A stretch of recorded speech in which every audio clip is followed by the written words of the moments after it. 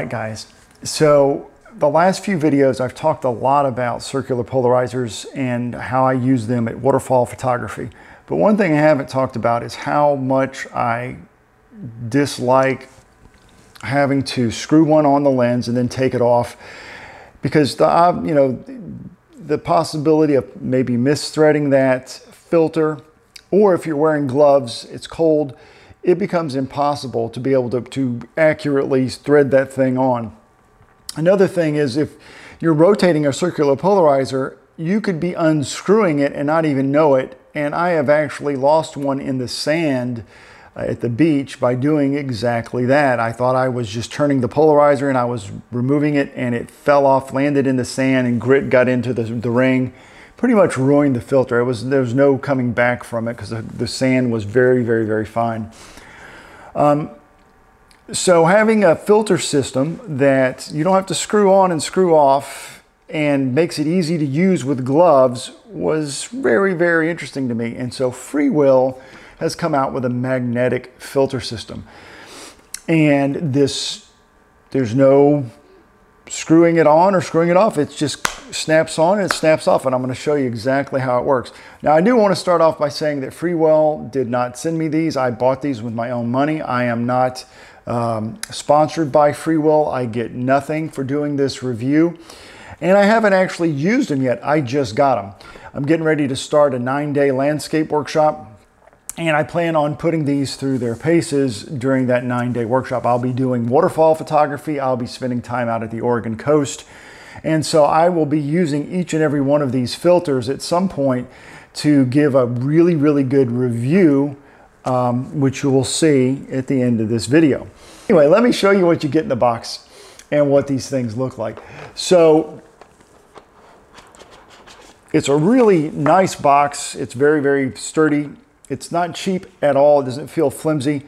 And you get basically this is an empty magnetic ring, and you would attach this to your camera lens, and then everything else would just snap onto this, okay? So this is just your blank ring, magnetic holder, if you will. And then you've got the, oh, it's in there pretty good. Hang on a second. Let's see. Here we go. So then you have your filter itself.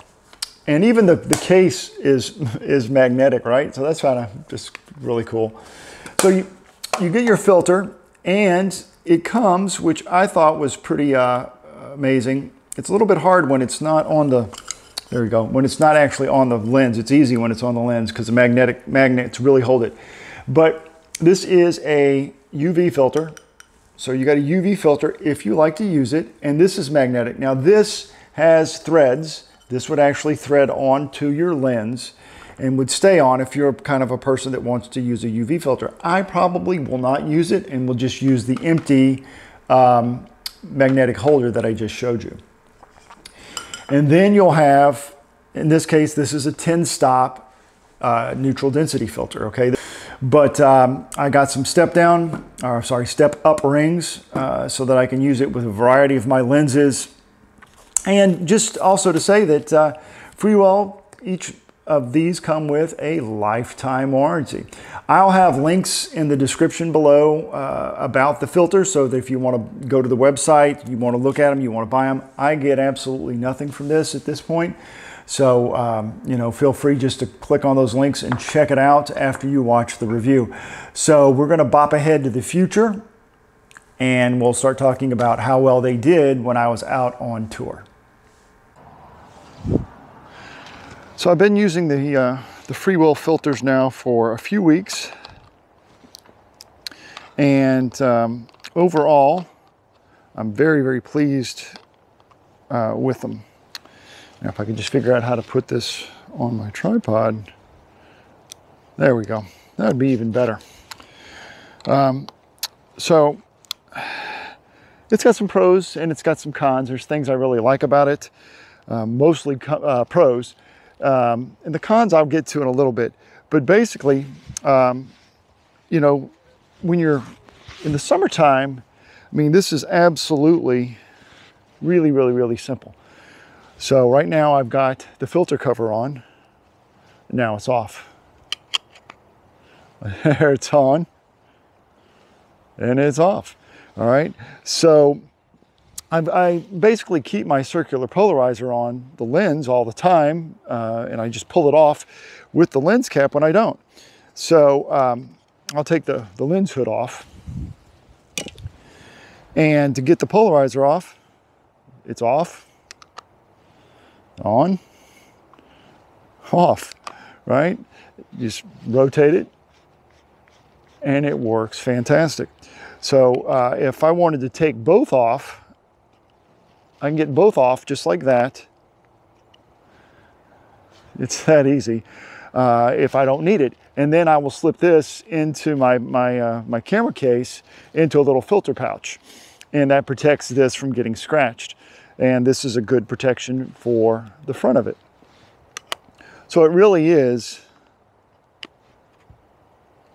just that simple. You do have to be a little bit careful when you just want to pull the filter cap off.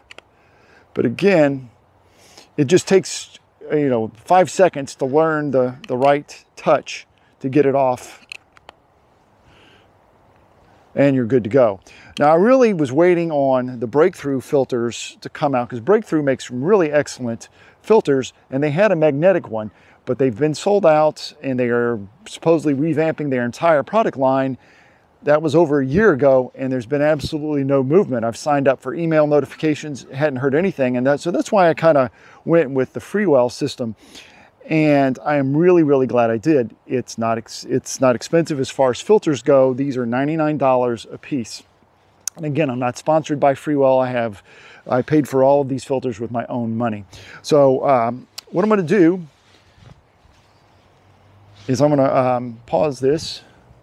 So now I've put on some gloves. These are pretty thin gloves, because that's where one of the things I've always hated about the screw-on type filters, or even worse, the big, large, rectangular ones, is when you've got gloves on in the wintertime, trying to screw that on or faff about with a giant holder or something that has to be attached, the odds of dropping things are just exponential. The colder it gets, it's just probably going to happen.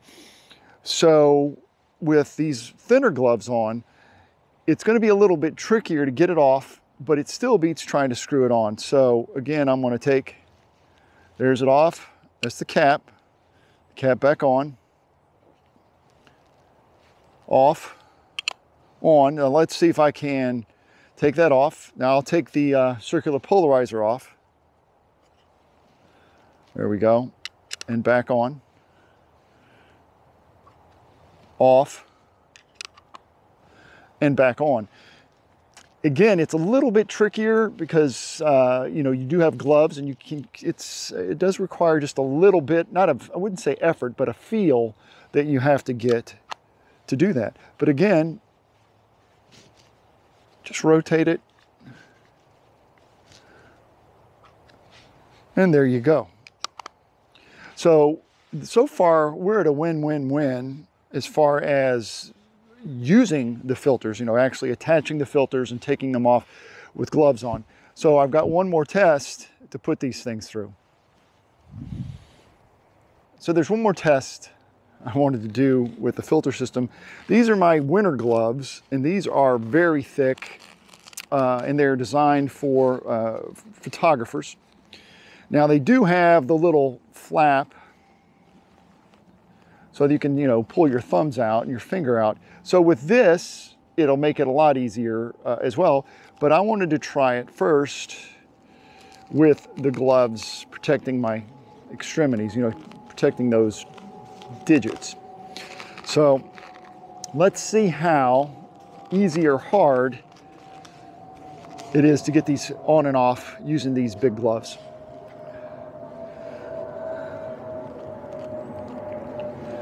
There's the cap. Rotate the filter. Off. On. Off. On. Rotate the filter. Lens cap. On. This is with everything covered.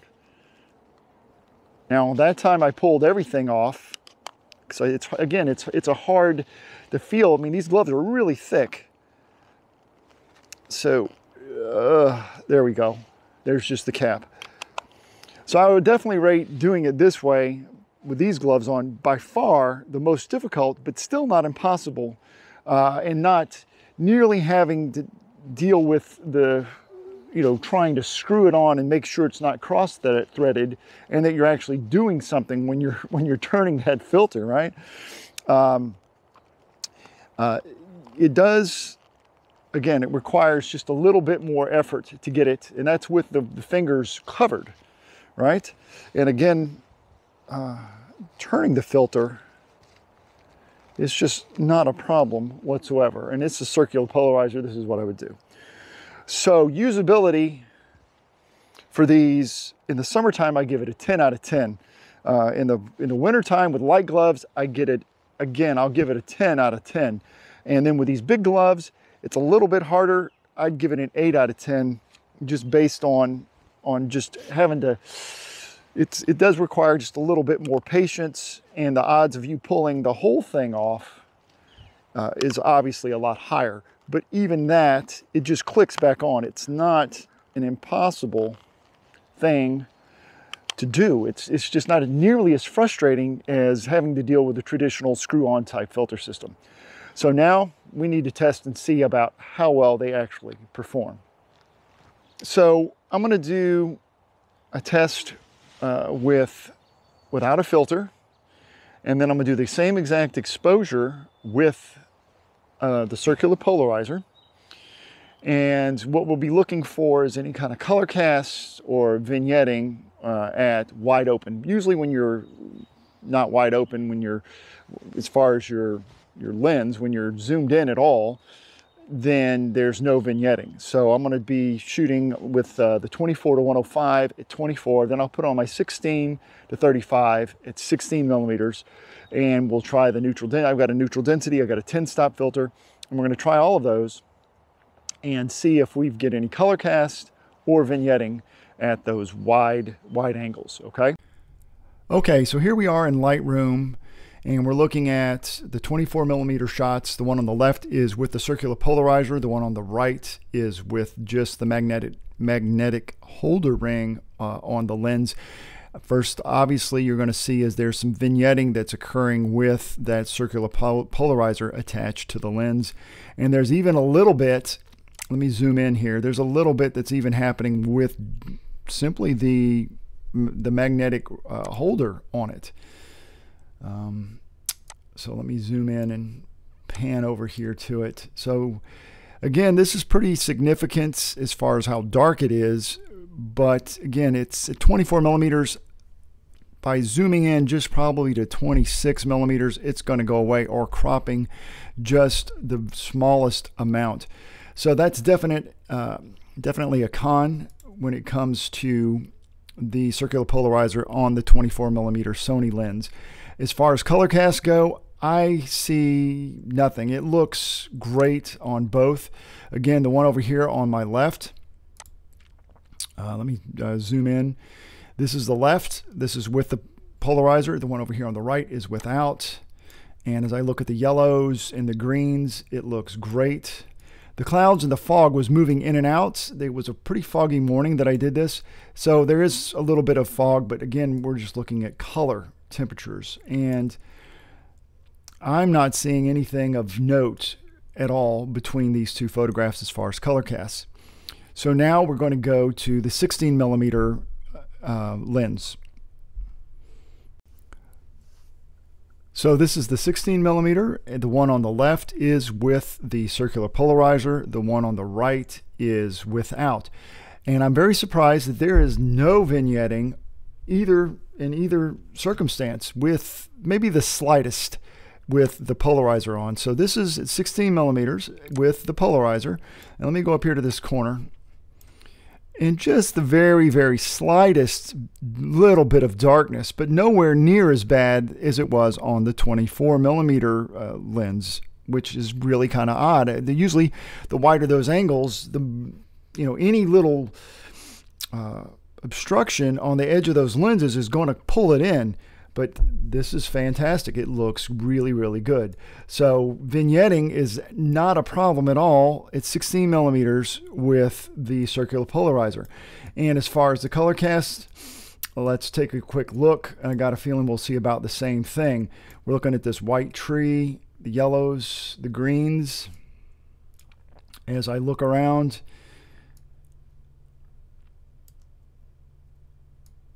and I think it looks fantastic. I am not seeing any issues of a color cast with either one with the filter compared to the one without. So let's take and compare the 10 stop.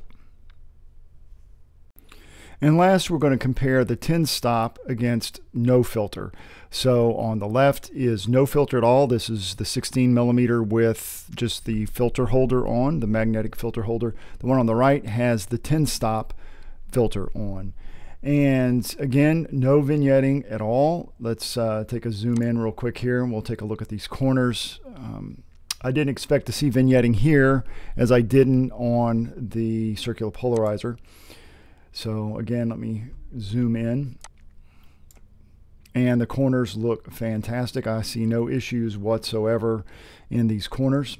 So we'll just pull this down and we'll take a look and see if we see any color cast between the two. Because usually when these 10 stop filters, they do a lot of, it's pretty dark, and the opportunity for some type of a color cast to creep in and to keep that absolutely neutral is very, very difficult, especially when you get at a price point of just $99, which is what these cost. But I'm looking at this, and again, let's see, looking at the tree, the yellows, the greens, comparing from left to right. Again, no filter and a filter over here. And obviously the sun has moved a little bit and there's clouds coming in, so there's going to be a little lightness and darkness areas, but again, we're just looking at color temperatures. And I'm not seeing anything that would warrant any concern whatsoever on any type of color cast.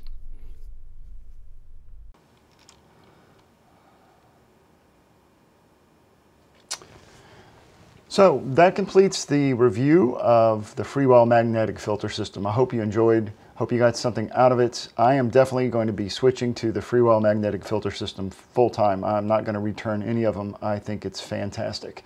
There was some vignetting at the 24 millimeter end of my 24-105 lens. And that is not a deal breaker for me, simply because I always shoot a little wide, and I pretty much always crop my images just a little bit. And even if I didn't, I could easily fix that in post. Overall, the ease of use far outweigh that little bit of vignetting. There's no color cast, which would have been a deal breaker if there was any type of huge color shifts in the when I use the filters. But even with the 10 stop, I didn't notice anything at all. So it's an excellent system. I think it's well made. Highly recommend it, and definitely check it out.